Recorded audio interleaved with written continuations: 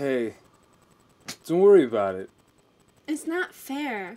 Like, ever since my dad had to quit his CEO job, I can only afford Urban Outfitters. Ugh, I know. I know what it's like. But not everybody can afford Abercrombie and Fitch. We had to let go of our second housemaid. Her name is Darla. I liked her a lot.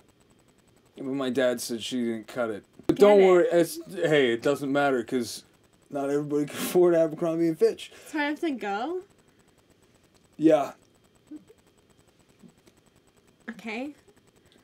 But, how am I gonna afford Abercrombie and Fitch when I'm homeless? I don't...